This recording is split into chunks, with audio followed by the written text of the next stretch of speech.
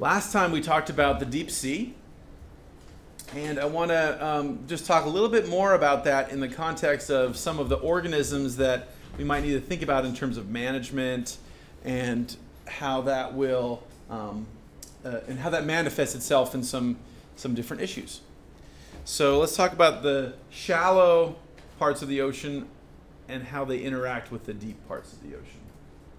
So we're going to cover a couple things briefly. How we sample stuff, some of the conditions, a lot of the stuff we've already touched on, and in particular I want to focus on this deep versus shallow connectivity. So as you guys saw last time, the deep sea is a crazy place, an awesome place. Let me kill some of these lights. It'd be a little bit easier to see the dark stuff.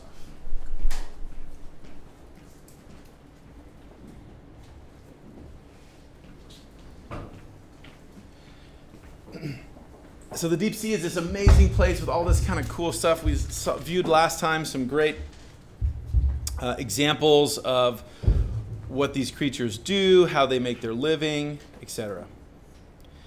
So from last time, we talked about the deep sea, which we can also talk about as the what? What zone is deeper than 200 meters? Benthic is of or associated with the bottom. It could be, but what's a better term based on light for? Aphotic, right? The aphotic, the non-sunlight area. So we're talking about the areas where it's excluding biological derived light, it is perpetually dark. And again, this is a vast swath of the surface of the Earth. As we touched on before, it is difficult just physically to get down there. The crushing pressures, the temperature, all that stuff makes it logistically challenging. And as a consequence, we've only sampled, if we talk about the bottom of the ocean, the actual benthos, only something on the order of, this number's a little bit old, but maybe it's up to, who knows, maybe 10 square kilometers now. That's not very much, right? It's literally what we're doing with a small robot, small submarine, and you know, driving that thing around, or maybe towing a camera behind a ship, something of that nature.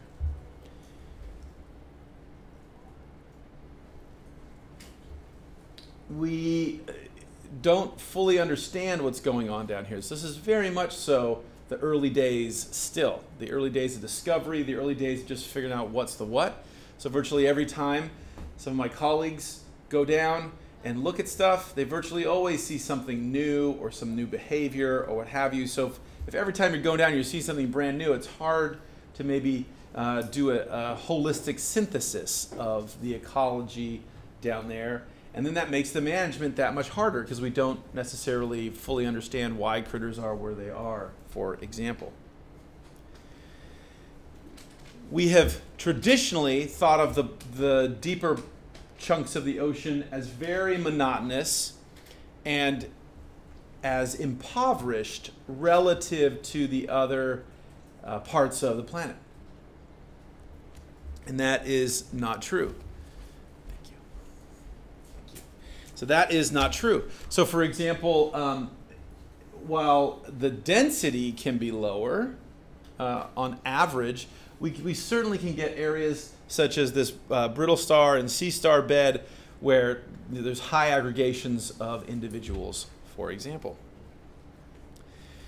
How do we sample this? We have to use remote tools primarily. The shallowest of the deep sea, people can go down in submarines, people can go down in pressurized suits and the like, but for the majority of this, we're talking about remote sampling technology. So first and foremost, one of the oldest methods is a so-called box corer, and this is aimed at looking at the sediments. So this is essentially a dump truck bucket like you might think of that you had as a kid in the sandbox, and there's sort of two clamshell halves, and it kind of goes down and it grabs stuff. Another approach would be to drag something along the bottom, something that you could imagine sort of skimming off the top, like skimming off the top of the foam of a cup of coffee, something like that. In this case, though, it would be skimming off the sediments and or the organisms that are just on or right next to the surface or just under the surface with the so-called sled. As I said, we can tow cameras. Some of them can be dumb cameras, and it's just a aperture pointing one way. Others can be on complex submarines that we can articulate, change the light level, do things like that. And then, of course, even more fancy things like our ROVs, like we have in the lab behind me, that have cameras, but also might have sampling arms, or might have suction devices, or cages, or something like that to not just image, but actually to deliver equipment, or to recover equipment, or to collect organisms or water samples. And again, for the shallowest of the shallows, we can do things like the Alvin. That footage we looked at last time was from the Alvin, which is a spherical submarine. And then around that spherical submarine is all this extra white stuff, the air tanks and things like that make it look non-spherical, but basically at the core of it, it's a big sphere. And so in that case, we humans can go down and you can look out of portholes and you can directly observe things going on in the environment around you. As you guys know, this area is, keep harping on this, but is dark, is cold, has a relatively constant salinity compared to the shallower areas and the areas near the continental margins. And the vast majority of the stuff that's down deep is underneath mud, underneath sediments, underneath some type of sediment.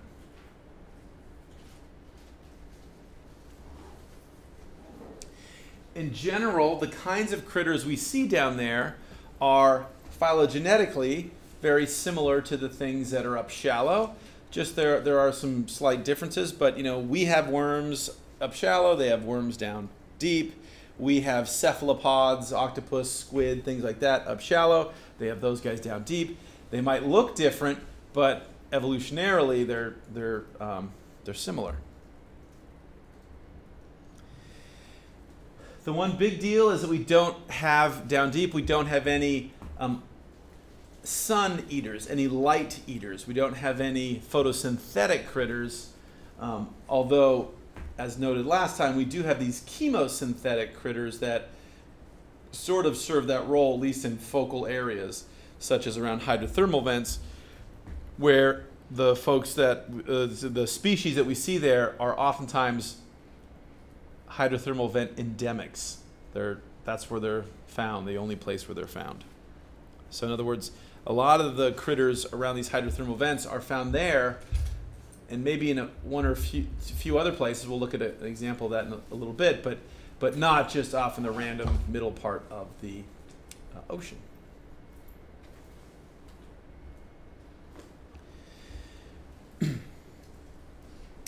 This stuff is, we've already talked about this, but most of the seafloor is down deep. As we noted last time, we're getting this nutrient input from above, from the light zone of the ocean. We get this episodic introduction of materials. And right, okay, good. The stuff we already talked about. Here's some examples of those critters.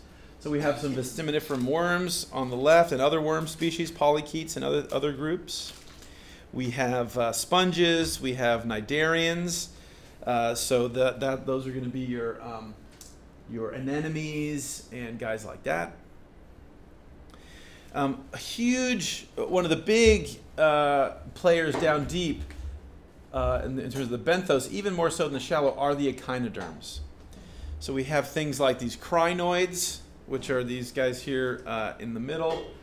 These guys are all is echinoderms. These are the sea cucumbers / sea stars / sea urchins. That whole group of critters that have pentamic symmetry, 5-parted symmetry, and have been very successful across planet Earth.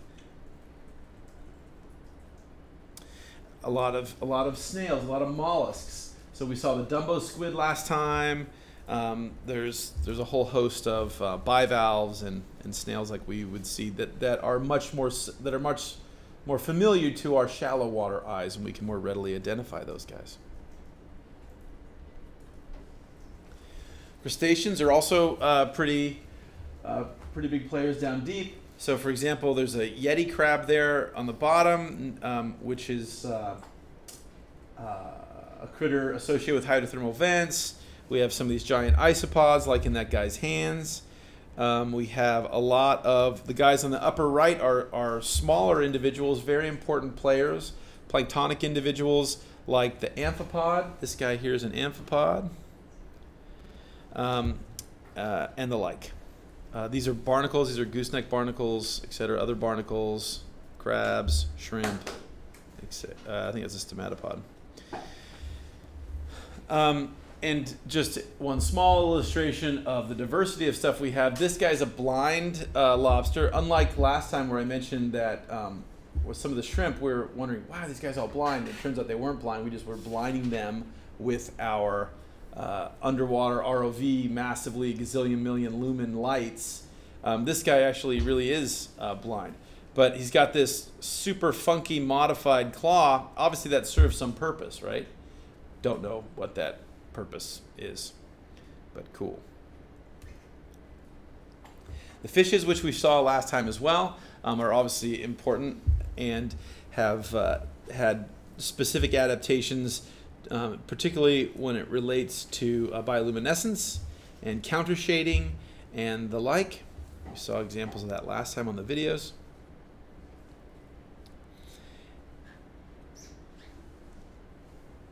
Lots of detrital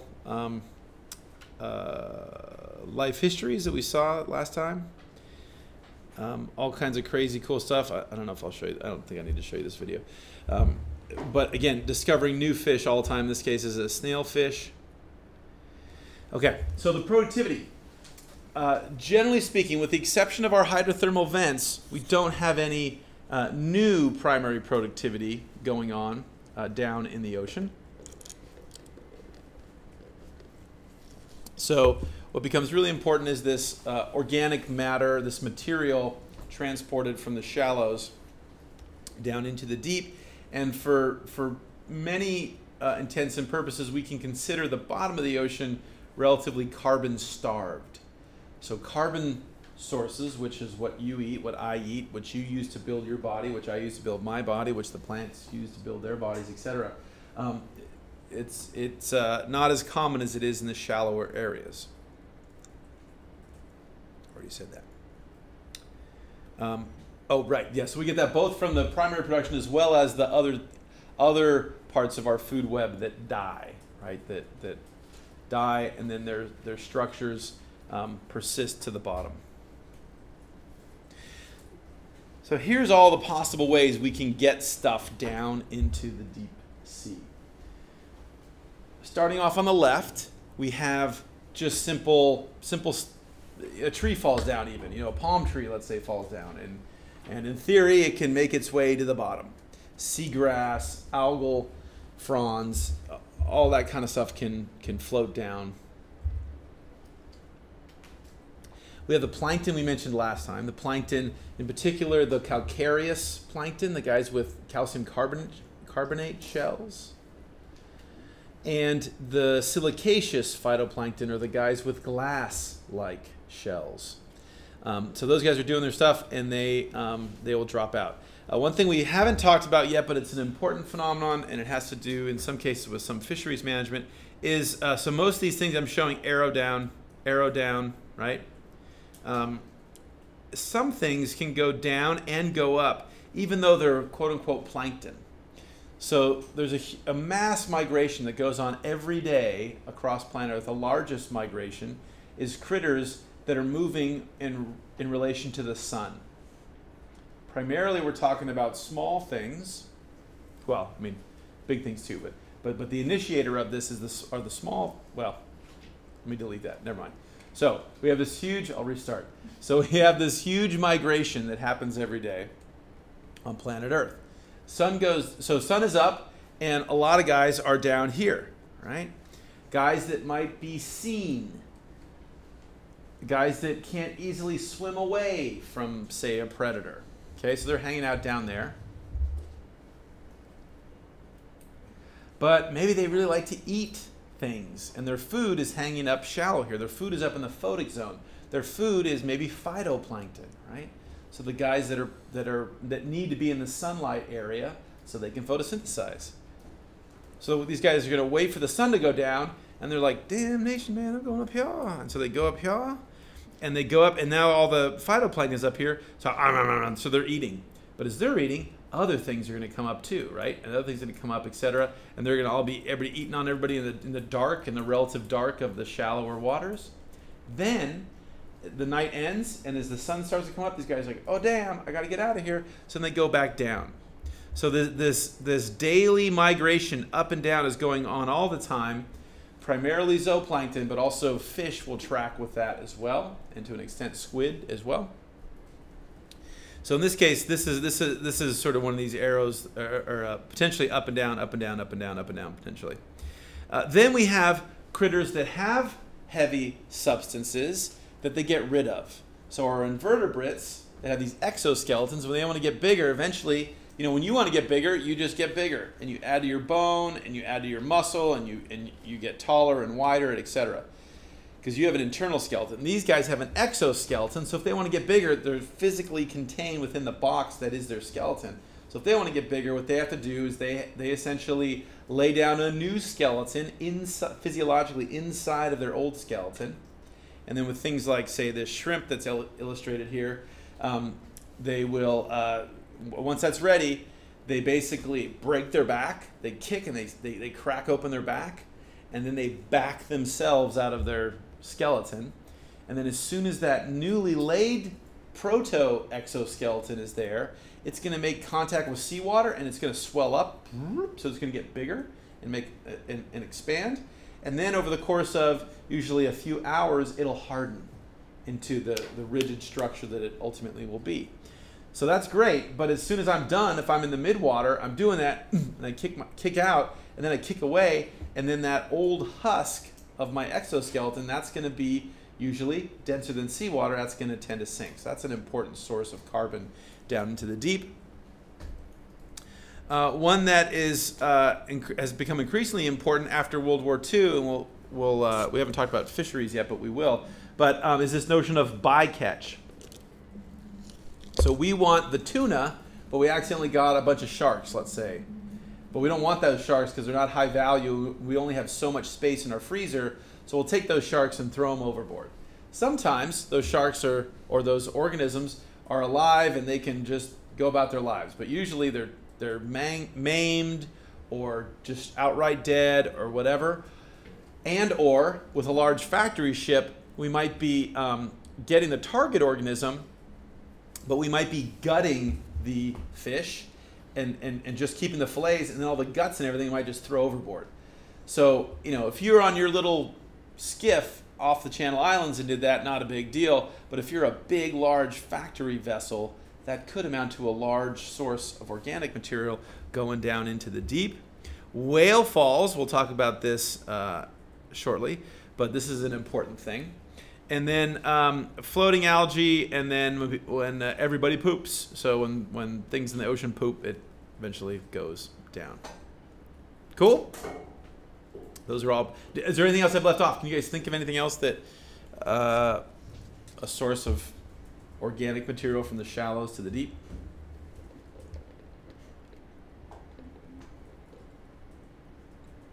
No. I'm just that engaging. Great. Good. Okay. Yeah, I can't think of any either, but that's exhausted my thought process. Okay. We start off from the assumption that on average, yes, there's always some hot spots, but on average, the inputs to the global ocean, to 2/3 of the Earth's surface, is on a per unit area basis is low. So it's relatively poor in terms of input. And most of these things that I've shown you right here, most of these things are dead stuff, right? They are exoskeletons, they're poop, they're things of that nature. So the material that does get down is generally low energy, or not a rich source of fat and things of that nature, right? We're talking more structural materials. And we think we start off thinking it's atypical that these inputs might be really energy rich. That might be a real nice fancy steak. That doesn't seem to be very likely. So the first is that we're generally assuming things is a low energy input across the globe. Next, how that stuff goes in and where that stuff goes in is historically thought to be whatever. It's kind of spread out over the whole area, or it's random, etc. So there's no particular structure underlying the spatial distribution of inputs to the bottom of the ocean. Increasingly, as we look at this, we don't find that to be the case, but this is still early on in this. But there does appear to be increasing hints that there is some structure to the spacing of these inputs. And then thirdly, the timing of the inputs, again, thought to be more or less random / constant, no clear pattern. And as we've looked at this, it's quite clear that there are clear timing events, such as seasons, such as after major storm events, things of that nature. And I'll direct you over to the graph on the upper right, which is an illustration of great whale migration routes. What we see there is, there in theory can be whales everywhere, but they really tend to concentrate on these areas between feeding grounds and breeding grounds. And so there does tend to be consistent patterns. If there wasn't consistent patterns, we would not have the whale watching industry that's grown up over the last 40 years. And those guys wouldn't be able to make a living because they wouldn't know when the whales were coming or not coming. But obviously that's not the case. So before we talk about that, I'll just finish this off with a little bit of discussion of zonation related to depth, and then the stuff at hydrothermal vents. So the organic inputs to the deep sea. Again, this is clearly related to the diversity that's down there, so that's why we care about this for management, because we want to be able to at least grossly get a sense of where the inputs are, therefore where the maybe larger biomass, more diverse areas might be. In general, low in the tropics, high in the, so again, just paralleling the productivity of the surface waters, so therefore relatively low in the tropics, relatively high in the temperate and coastal zones. Particularly important seasons in the temperate areas. In the tropics, there's not so much season. It's more consistent temperatures, etc., throughout the year, whereas we have Christmas and summertime and things like that as we get farther and farther away from the tropics. And this is the pattern that we see with particulate organic matter, with the organic input, which is shallow, we see a lot, and then as we go deeper, it's going to decay off. It's going to decay off because critters are feeding off that particulate organic matter as it goes through the water column. And generally speaking, most of this stuff, the other thing I should have mentioned, I don't think I did, but in terms of the quality of this stuff, I'm drawing this illustration as if it starts, the little molt starts here and goes to the bottom, and the fish carcasses start here and go to the bottom. But realize this is not an instantaneous process. And the slower the item sinks, the more likely somebody's going to bump into it on the way down. And if there's some high quality resource in there, maybe that organism is encountering is going to utilize that. So that as it's not as if we have source, use of the material. It's source, and then as it's going down, there might be critters sucking out some of the value of that material all the way down. So by the time we get to the bottom, it's the very end of the tailpipe. And so that's one of the reasons why some of it's consumed as we go down. right. And I already said this, but more carbon is more stuff. So this is the pattern we tend to see, that the density of critters declines with depth. That just parallels the particular organic matter. The biomass similarly declines with depth. So this would be, let's say, in a cubic meter of water we sampled, and we captured all the living things and weighed them on a scale. All right? That's going to decline as we go down with depth.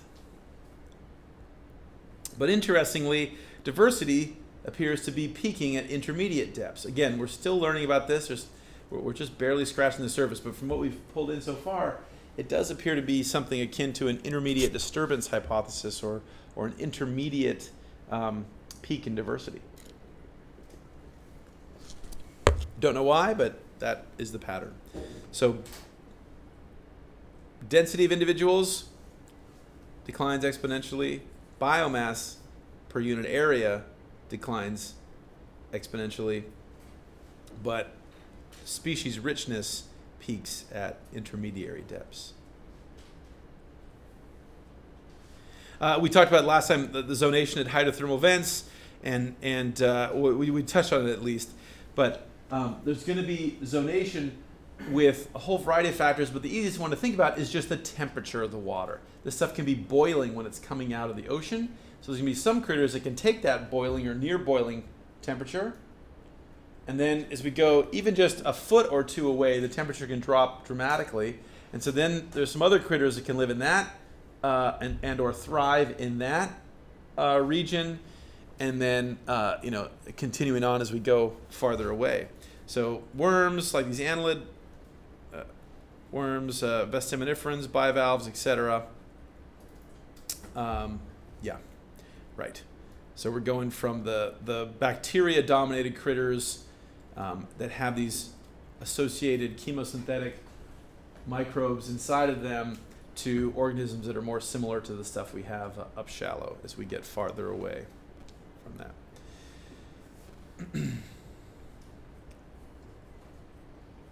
In these areas, especially near these high sources of energy, like the hydrothermal vents, they can be very high density, but we tend to see low dominance, meaning it isn't always the same species that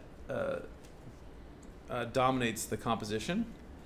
And again, just like we talked about this last time, this appears to be driven by well, we don't know. One hypothesis is that is happening because of the relative lack of food overall, and a few other things. Let's skip that. Okay, here we go. Anybody know what this is?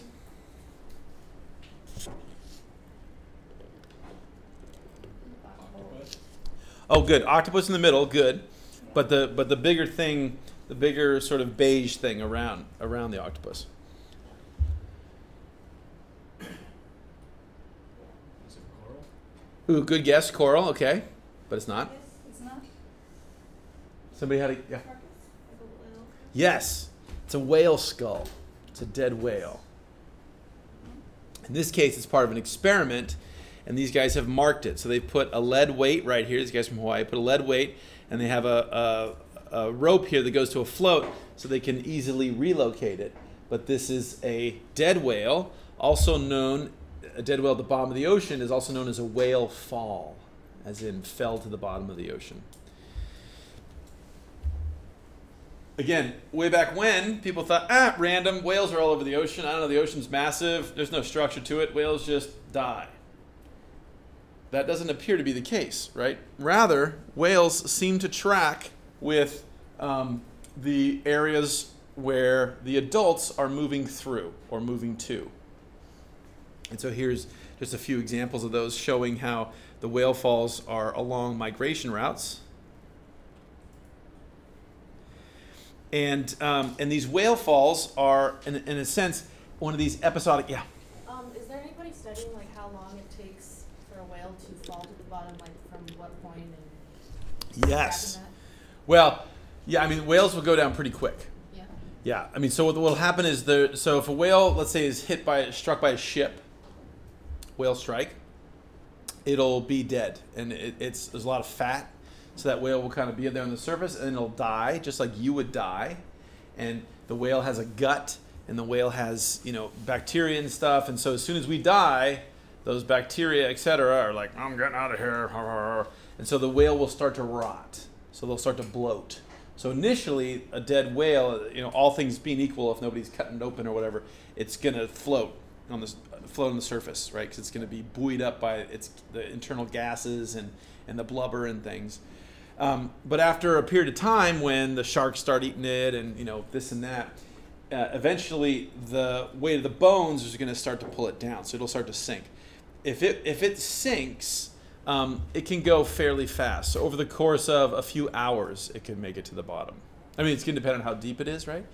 But for these types of things, for these manipulative experiments, what these guys do is they get a dead. I mean, they don't kill a whale, but they you know, they usually design it as not an opportunistic experiment, but they need to wait to find a dead whale.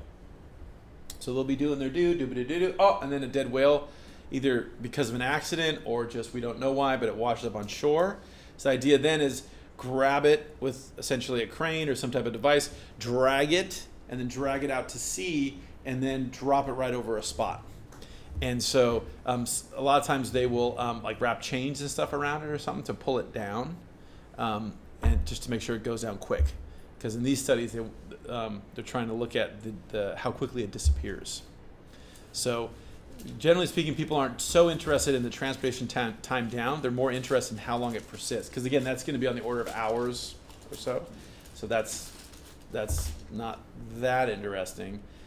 Whereas the how long it persists, huge range and lots of implications for management and stuff like that.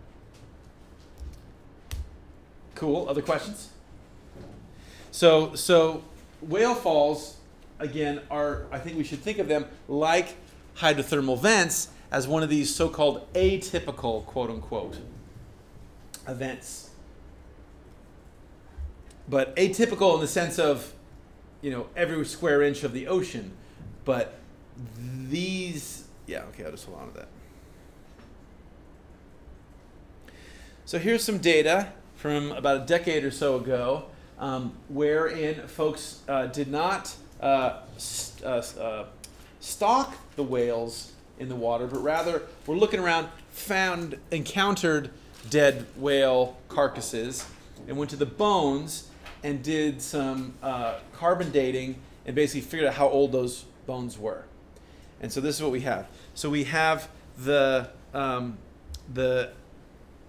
essentially we have the age of these bones. And what you see is there's a fair amount that are on the order of 5 years to 10 years of age. Oh, sorry. This is also yeah, right. Yeah, never mind. This involves other data sources too. But the point being is these guys range in age from a few years to a few tens of years. The oldest one we have is about 100 years.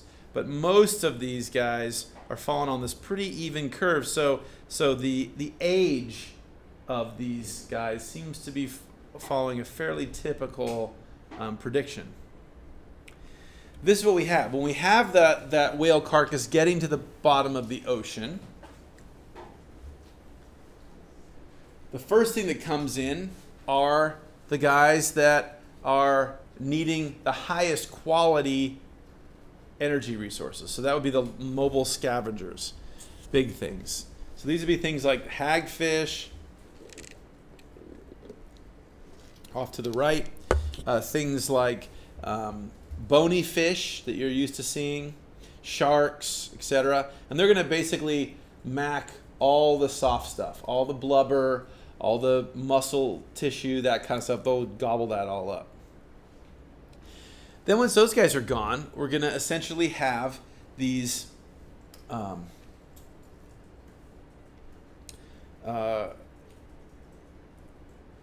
critters that are going to start to look at the resource in the bones themselves. And so these are going to be things that are going to further break down the fats and marrow and things of that nature, etc. As these guys are dissolved, as this guy is rotting or dying, he's not going to be suspended above the bottom. He's going to be on the bottom. And so a lot of times these oils and different substances will leach into the surrounding soil and essentially enrich, I shouldn't say soil, I should say sediment, enrich the surrounding sediment. And so you can get hydrogen sulfide compounds produced, and so you can get these critters that thrive off the sulfur bonds coming on in. And then eventually, after we've gone through all these stages, eventually everything's decayed, the bones are gone, the fats are gone, everything's gone, and we're left with the bottom of the ocean again. So this is what that looks like. So these are some cartoons from University of Hawaii that illustrate this. So so here's this, in case it looks like, I don't know, a gray whale, I guess, has gone down. And so, boom, he's on the bottom. First thing, have all these hagfishes that are there, all these, ratfish. All these guys are coming in. They're starting to mac on him. And then after we finish that phase, after typically weeks to maybe a month or two, then we have these opportunistic critters coming in that are going to sort of pick over the remains, pick over the bones, the more finely scaled guys. So these guys, this white over here is showing this field of these guys, again, feeding off the fats that have kind of sort of seeped into and enriched the surrounding sediments.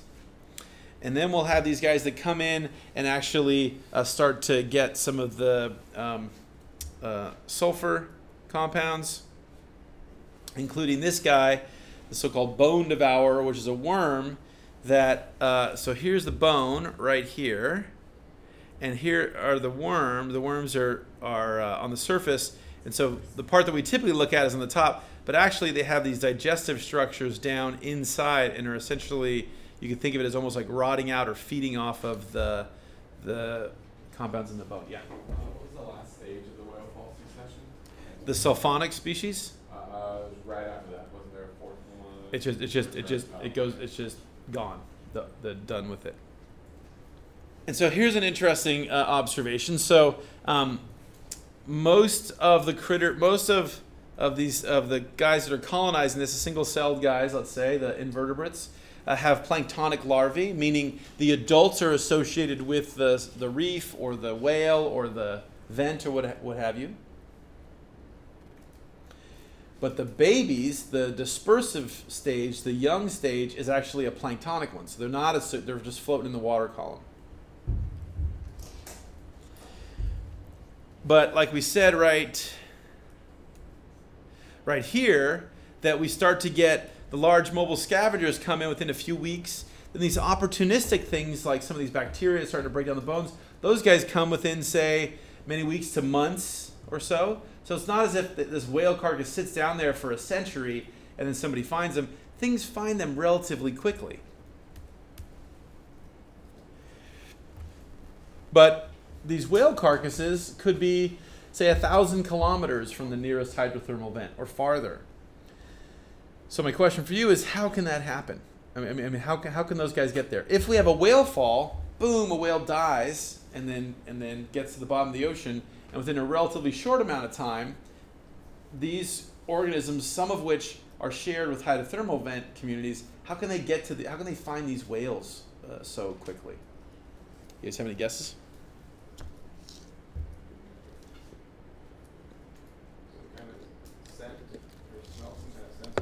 Sure, some kind of maybe chemical. Maybe they're just everywhere. Maybe they're covering the entirety of the, or at least they're very, very common across the deep sea, and they just kind of do their due, and they're in downward dog yoga position. They're just sort of chilling, and then when they smell something, when they get a chemical signal that I don't know, whatever ode de rotten whale or whatever it's called, whenever they sense that, maybe they start to swim differently. Maybe they swim straight down or something like that. So, okay, so some kind of chemical trigger. Any other ideas?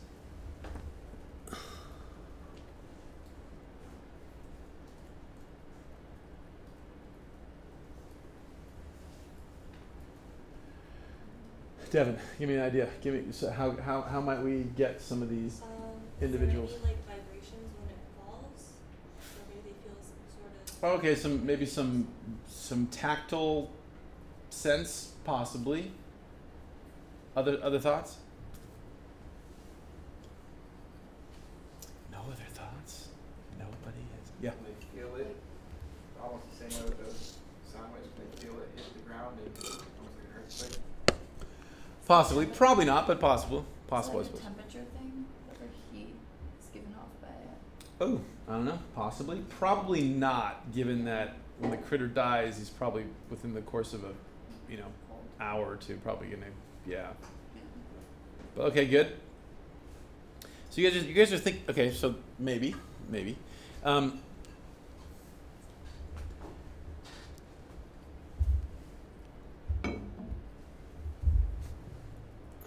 Let's go here. So here are these whale falls, right?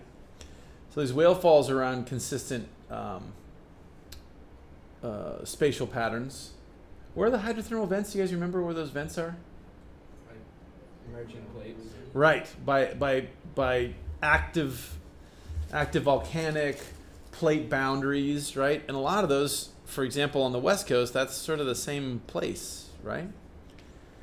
So we don't know. The answer is we don't know.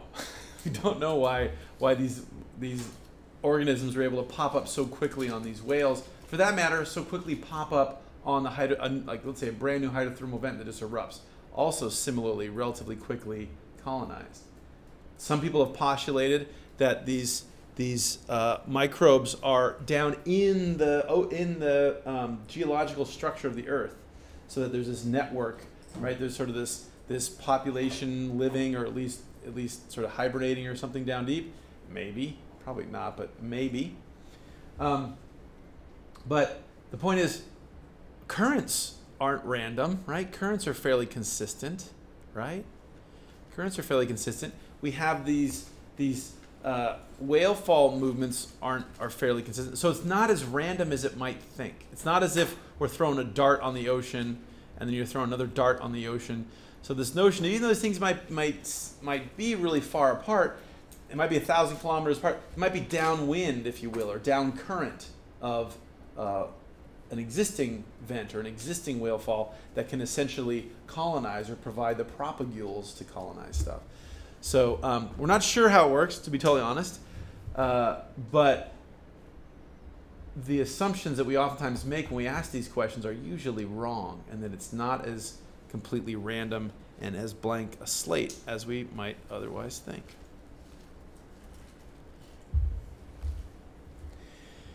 Getting back to the bottom of the ocean now, there really is a high amount of spatial variation at the small scale. So if we look close, such as right here on the lower left, there actually is a good amount of fine scale variation. Guys that are burrowing in the mud, guys that have burrowed in the mud that are kicking up sediment, making little mini volcanoes of sediment, stuff like that. There's a high amount of variation at a very small spatial scale.